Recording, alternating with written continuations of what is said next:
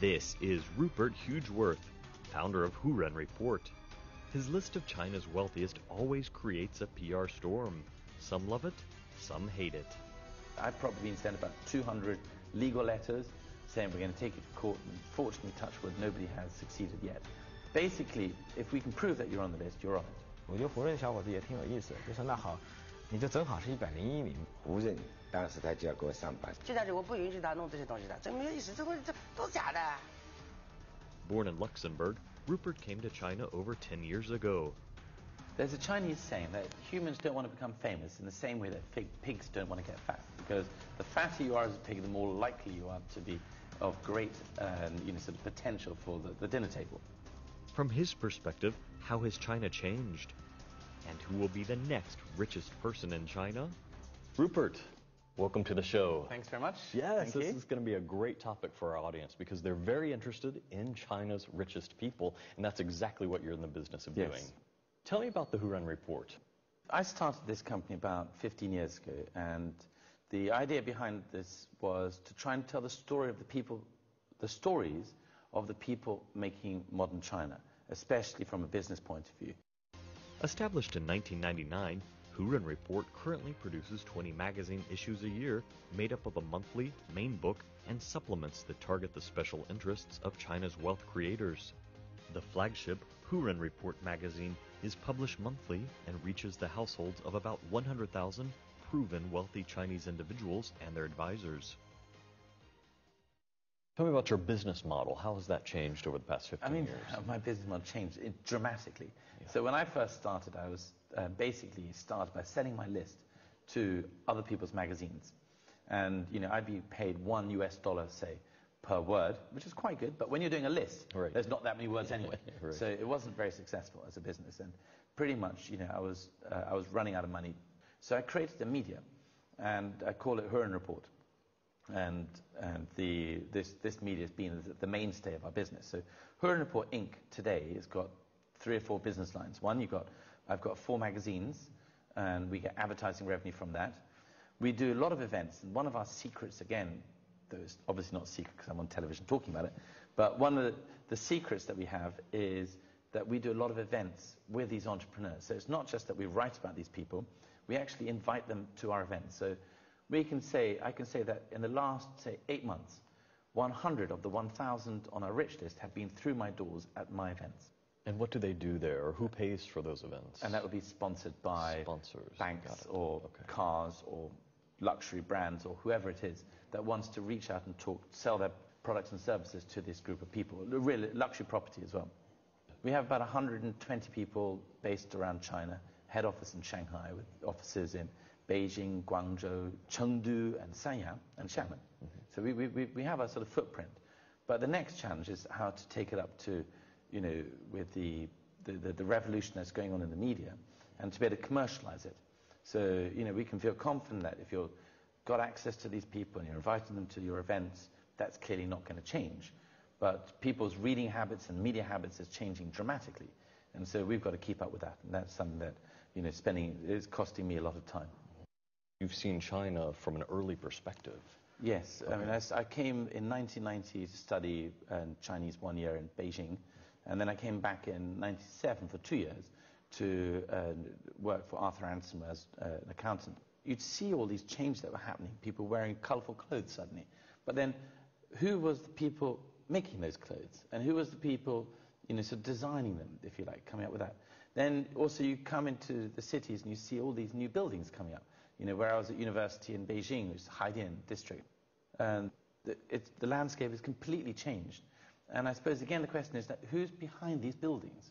The stories of these people tell the story of modern China. So originally, you wanted to find out, really, the faces behind the changes. In 1999, it was the 50th anniversary of China as well.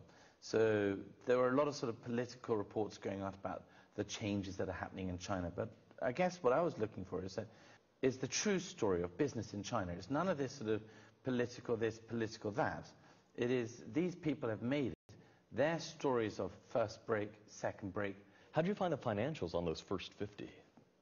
Well, it's a cross-checking work. So going to the libraries, you'd sift through 10 years or so of all these different newspaper reports. And then you'd find that, for example, when Jiang Zemin went to visit Sichuan province, on the front cover of the People's Daily was a photograph of him shaking the hand of a well-known local entrepreneur. Now, my theory was that if Jiang Zemin is on the front cover with a private entrepreneur, that private entrepreneur must be worth his salt. So you'd write down his name. And then, for example, Clinton came to Shanghai, and he had, in 97, 98, and there's photographs of him having lunch with a group of successful Shanghai entrepreneurs with the Shanghai mayor. Now, again, anybody, in my opinion, who has been given that point, who's been given that honor, must be people worthy of writing down the names. So I'd write down all these names, and then basically it was a cross-checking work. So you might find out that he sold, sort of 500 units of property last year, or he distributed X number of cars, or whatever it was. There'd be some numbers around that. And in some cases, you'd even get, his sales and his profit figures, and you could sort of extrapolate the wealth. But in the first year, I didn't actually come up with a physical wealth number. I actually basically ranked people between A, B, C. A was sort of more than 100 million US, B was sort of 50 to 100 million, and then C was sort of 5 to 50 million or something. And these were all just based on the news reports, because we didn't have the internet back then. There wasn't really an internet to refer to. Right. It was news reports and also just cold analysis. And what is interesting is you look at that top 50 today, I reckon there's still about 30 people from that list who are on our list today. Now on your fuller lists. Yeah. So we're not completely miles off. Okay. So originally this was a personal hobby of sorts, wasn't it, to compile the list, or personal interest? Yes, it was a personal interest. And it was, for me, I'd studied Chinese history. I'd found it extremely confusing to understand modern Chinese history because of all the political changes that were going on. And this is a way of actually understanding at least the business angle in a very clear-cut way. You've got the 50 people who've made the most, at least in public. By the end of the tour, Rupert found that he had great confidence in his findings. So he made a strategic choice to resign from the accounting firm Arthur Andersen and concentrate all of his time and energy into compiling China's ever-changing rich list. Recent history has shown that the business model of rich lists works very well, especially in days when everybody aspires to become wealthier. In the original list of the 50, what industries were most? The key source of wealth would have been residential property. So these are developers who'd gone out who realized they managed to get their hands on a plot of land, and they developed it and they sold it, they made money overnight. And even when you wind back to today and you look at the top 1,000, because we've expanded the list from 100 people to 1,000 people over the last few years, and the top 1,000, number one, number two, real estate is still one of the top two. And that's basically on the back of urbanization. So the mega trend that has created all this wealth is that you've got these 500 million people moving in from the countryside to the cities. They need a place to live, place to work, place to go shopping. The second mega trend, if you like, that has sort of created a lot of wealth has been the IT boom. And that's sort of been a global boom because, it was all brand new. So real estate, that's one. Also IT. IT. These are the things. And then the other one you could argue is manufacturing, because the whole concept of made in China versus created in China is, at least for the last 20 years, the export market has been driven by these great manufacturers. You've got like Haier, Lenovo. These brands, perhaps in those days they were like tiny. Today they're really quite significant. They're going players, global, sure. And top of their field anywhere in the world, not just in China.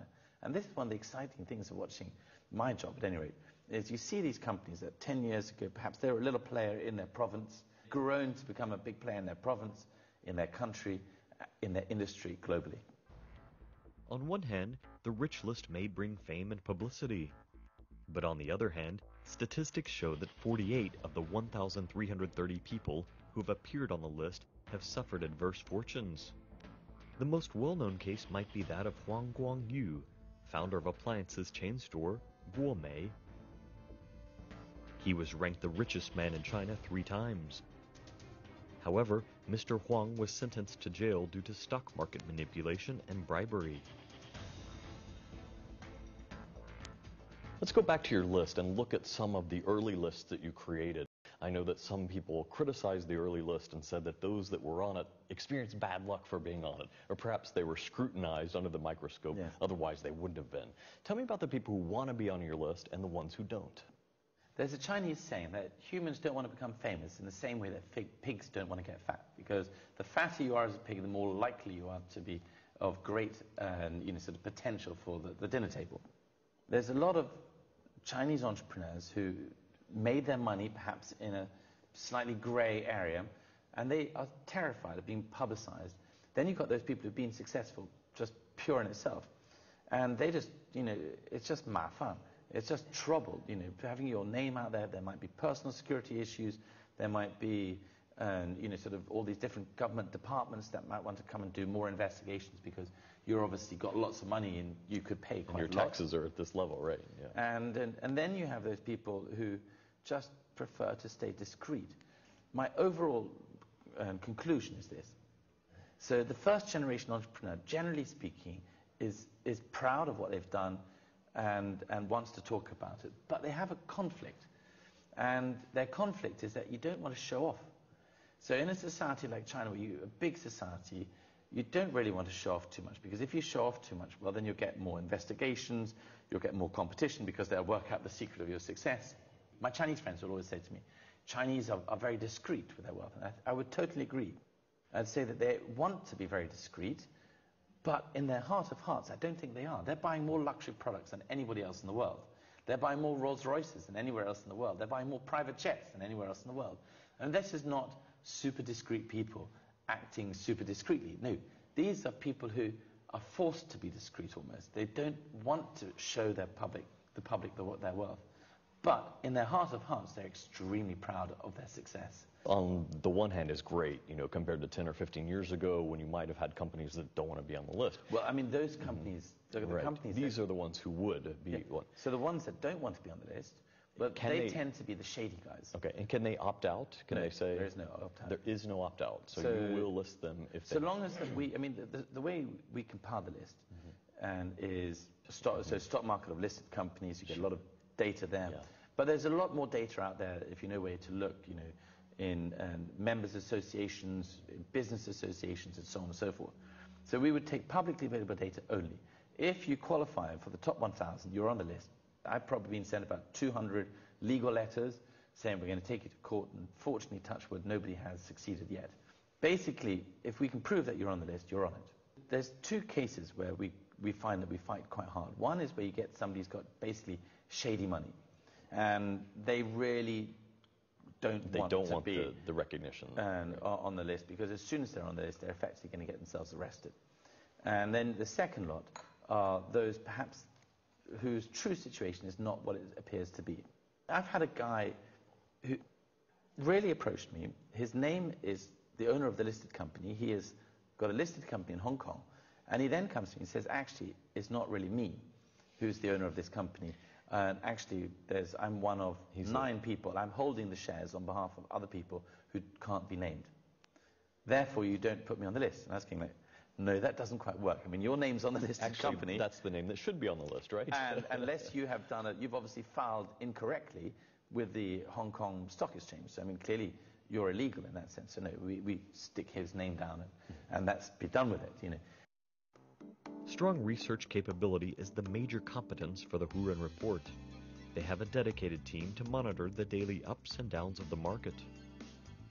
我是胡润研究院的调研员，然后我们平时一般会做一些调研工作，可能包括一些公共信息的研究啊，包括股价，然后年报，可能还有一些行业分析这样子的一些研究。然后平时的话可能会做一些实地的调研，包括采访一些企业家。企业家的话，我们可能会跟他主要集中在他平时的创业经历，然后企业的一些规划发展这方面为主。然后如果是高管的话，可能我们会详细的问一下细节，比如说企业的一个运营情况，然后可能销售收入啊之类这样子的问题。我们其实接触比较多，算是中国最富裕的人群嘛。但是其实你真的实际上去跟他们接触的时候，你会发现他们的生活可能会有些是比较朴素一点的。可能我上次做的一个采访是关于黄奇森的嘛，然后他的话，其实他做的是房地产，然后是做那种高端的一栋房子可能几亿这样子，但是实际接触到他本人的话，他像在吃啊、穿啊什么，基本上都没有任何很奢侈的这种东西，吃饭可能就一碗面就搞定了这样。Let's talk about the accuracy of the numbers. How do you guarantee that? Well, I mean, the accuracy of the numbers, I mean, you as a reader, you should feel confident that the numbers that you see are the at least number. The published numbers. The numbers that we put down is what we can see. So I often use the analogy of an iceberg. You know, what you can see at the top is only a very small part of the total picture. We estimate that proportion to be on our rich list is like 1 to 2. For every one person we found, we've missed 2 people. I had a top entrepreneur, Charles Chang from Sohu, who once joked to me and said, Rupert, how do you know what I've got outside my listed company? And I said, actually, I don't. You know, every now and again, I might be able to find a little report saying that Charles had just bought a yacht or a famous house. But that's it. So this is an ongoing job. If you have 1,000 people on your list, you're constantly having to update and look at the numbers, number crunch, so to speak. But the secret that it's not just about a rich list. If we were just doing a rich list, that's very one-dimensional. What we have is we have a philanthropy list. So we would look at the most generous individuals, and very often that would feed into our rich list. So by doing a philanthropy list, we're actually looking at the number of people who donated most in the last year, perhaps to universities, perhaps to disaster relief. But if you find somebody who's made a donation of, let's say, 10 million US, suddenly you think, well, this guy should probably be on our rich list. Right. So that would be a very good feeder for our rich list. We also do another list which has been very successful called the brands list, the most valuable brands in China. And there's a very funny story here because, you know, I went to Wenzhou once about 6-7 years ago to ask these Wenzhounese, say, you know, we're doing the rich list, can you tell us how big your businesses are? And they go, oh, Rupert, tiny.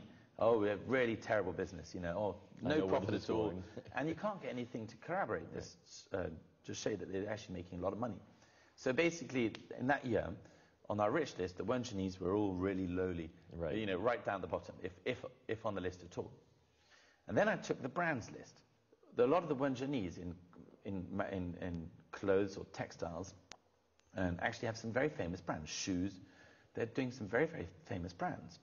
And so I'd say to them, you know, well, according to what you told me last year, you made no money, therefore your business can't be worth much, therefore your brand is worth nothing. And then they had a huge argument. I was supposed to do a television show and live broadcast the brands list in Wenzhou that day. The local government had been put under pressure by local entrepreneurs to say, no, this must be pulled because our brands are worth significantly more than what he's suggesting. And basically was that when we were doing the rich list, they had underestimated. But when we came to doing the most valuable Chinese brands list, that's where they wanted to be ranked. That is really important for their business. You know, they can't be seen to be a tiny brand. They've got to be a bigger brand. And so they would probably overcompensate on that one. So on our rich list the next year, all the Wenzhounese were right up there. Right. And we got a much more accurate representation. And I think that's sort of the stories of what, you know, it's not just a one-dimensional rich list that we're doing. We're doing a rich list, we're doing a philanthropy list, we're looking at brands list, and we have various other sort of lists that we put out. Now Hurun is more than the name of a rich list. In the past few years, they've also launched a philanthropy list, a most valuable brands list, an art list, and others. Apart from the periodical Hurun report, the company has other magazines like Hurun Horse and Polo, School's Guide, as well as Wings and Water.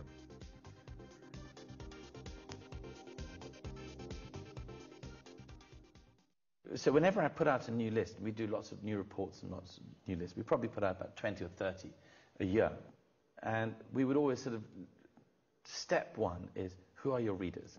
And who are we looking to write our list for, if you like? There are a lot of other lists out there. The most valuable list, or most famous list in the world, in my opinion, is the Fortune 500. You know, and I'm always very jealous of that list, because I know it's not this simple, but basically it's the top 500 listed companies in the world measured by their sales. But, you know, basically they're just taking the sales numbers and then ranking them. And every government wants to know that data. Whereas what we do is much more complex, in my opinion, because you're dealing with wealth. Right. And it's very much on a personal level. Yes. And in China, everybody wants to make money. Basically, you have to be older than 16 and younger than 80. So there's a huge interest, which is way beyond what I would say the developed country interest in rich lists, in the rich list here in China. Next time you take an airplane flying out of China, look at the newsagents. And the first row of books are all about how to make money. You know, how I did it by Jack Ma, how I did it by a number of these very famous Chinese entrepreneurs. What lessons of secrets of success and of Li Ka-shing and Bill Gates and Warren Buffett, they're all up there, front row. Now, when you go to Britain or the US, basically the front row of the newsagent is all celebrity culture. Celebrity culture, celebrity culture, where you go on vacation. Entertainment. Right. Very good example of how people here are really desperate to study and learn about how to build businesses. It's the most exciting place in the world for entrepreneurship today. Hurun isn't the only company that publishes a China rich list. International media, like Forbes, also compile their own rich lists for this booming economy. The different compiling methods affect different results. Take Zhongqing Ho as an example. In 2012, he ranked number 1 on both lists. But on Hurun's rich list, his wealth was set at 80 billion RMB, while on the Forbes list, his estimated worth was 63 billion. Some analysts say that China is now a pyramid, of course, with the top tier being the number 1 tier cities, Beijing, Shanghai, Shenzhen, Guangzhou. And as you move down, there's treasure at the bottom of the sea. How do you see that in your list, with the people in your list being from other provinces, smaller towns and cities? On our rich list, 41% come from first-tier cities, which are the 4 first cities of Shanghai, Beijing, Guangzhou, and Shenzhen. About another third come from what we would call second-tier cities, which are basically the capitals of each province, plus a few other cities. And then the rest come from the countryside. So about 36%, I think, from my numbers, come from so-called third-tier cities, and the rest, if you like. Do you predict that will increase in the next coming unfortunately, years? that will not increase. That will definitely decrease. And the decreased reason is very simple, is that once you've made a certain amount of money, you want to live in a bigger city. The attractiveness, the infrastructure, the education. Take the northwest, northeast of China, the 3 provinces of Heilongjiang, Jilin, Liaoning. You know, the number of rich listers on my list has decreased in the last few years. Not because these guys have fallen off the list. Making because less money. They've actually moved themselves to Beijing. Right. So an example would be Dalian Wanda Group, which is a very famous property developer. You know, they started out in Liaoning province in Dalian, but now their head office is in Beijing. So the chairman is no longer, could you say that he is a Dalian-based person. So -1 for Dalian, +1 for Beijing. And so that trend of what we're seeing of these third and second tier cities, keeping these people is extremely difficult, because they're all by definition being attracted into the top cities. But we are very lucky here in China compared with, say, India, where 70% of the India rich list live in Mumbai, 1 city, whereas in China it is still very spread out, you know, between northeast, southwest. As the first generation entrepreneurs in China become older, their successors emerge. Some of their successors are the second generation of the previous CEOs, while others are professional managers who have worked their way to the top. What do you think of all these companies where the new second generations are taking over?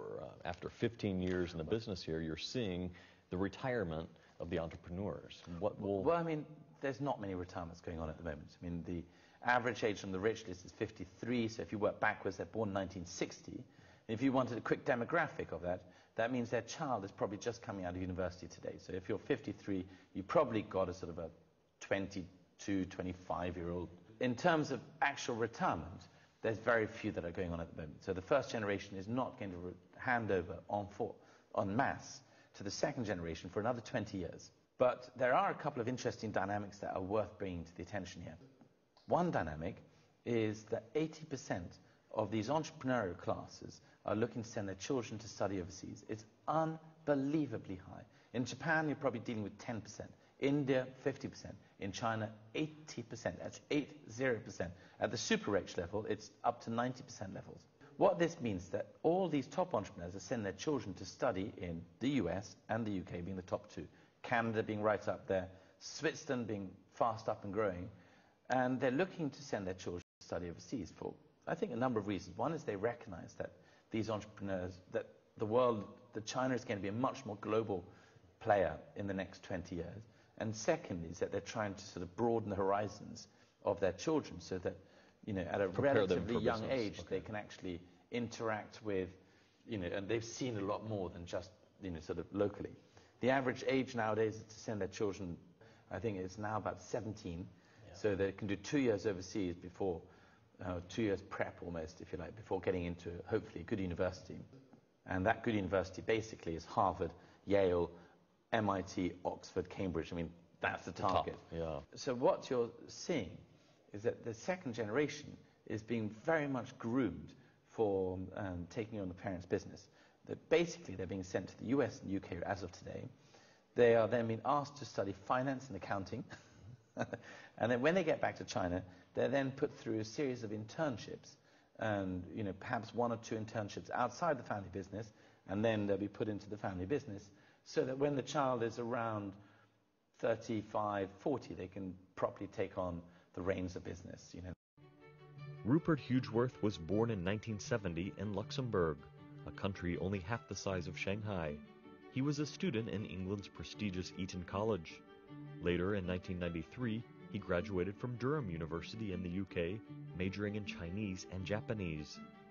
Coming from one of the smallest countries in Europe, Rupert is writing his own story about finding fortune while spreading his footprints all over China, one of the biggest countries in the world.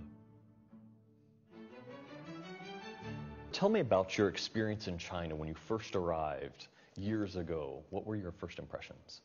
I remember being really scared. I arrived at the airport in Beijing and I was thinking, goodness, I've come a long way. Nowadays, when I go back in the summer, they go, my goodness, what great vision. You were smart. You really, and of course time. It wasn't planned. You know, I was interested in Chinese because I love the Chinese characters. I love the concept. It's like poetry in 3D. You don't just get the sound and the character in itself, but you get the history of the character and how they're all made up together. So I love visual language. I love the 3D poetry. But now you've seen so many changes in China, haven't you, when you first arrived till now? Tell me about those changes. The single biggest change for me, it's actually, I can tell the stories. When I first arrived in China, I was at university. I was trying to make Chinese friends. And, you know, one of the things was that I'd go out for dinner with my local friends at university. And it was very difficult because they didn't have enough money to buy any beer. They didn't have any money to buy any nice dishes. And, you know, I was a student at the time and certainly not rich by anybody's standards. But, you know, clearly we had money to buy that sort of stuff.